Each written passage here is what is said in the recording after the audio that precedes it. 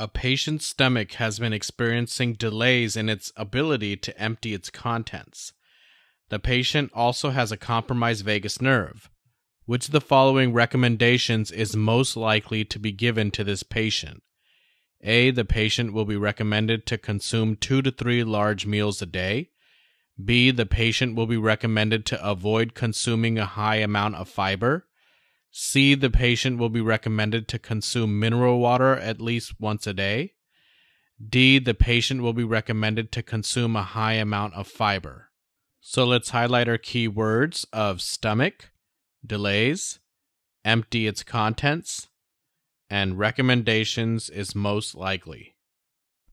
So let's start with A. So given the info in the question, the patient seems to have gastroparesis, which is characterized by delayed or absent gastric emptying, and actually a damaged vagus nerve is also part of what could indicate the presence of gastroparesis.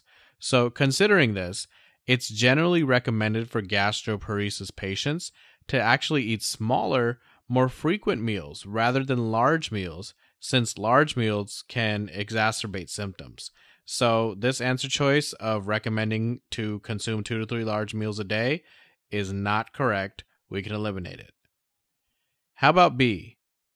So high fiber foods can actually slow gastric emptying and end up increasing the volume of undigested material in the stomach, which can make symptoms of gastroparesis worse. So patients with delayed gastric emptying are often advised to limit high fiber foods and avoid consuming a high amount of fiber. So, considering this very much might be the correct answer. So, let's bank this answer and move on to C. Hydration is important, but mineral water contains carbonation, which can actually make gastroparesis symptoms worse. So, this should not be recommended for this patient. We can eliminate this answer choice. How about D? So high fiber intake is not recommended for patients with gastroparesis because it can actually slow down the emptying process even further and make symptoms worse. So we can eliminate this answer choice as well. That leaves us with B, and that is indeed the correct answer.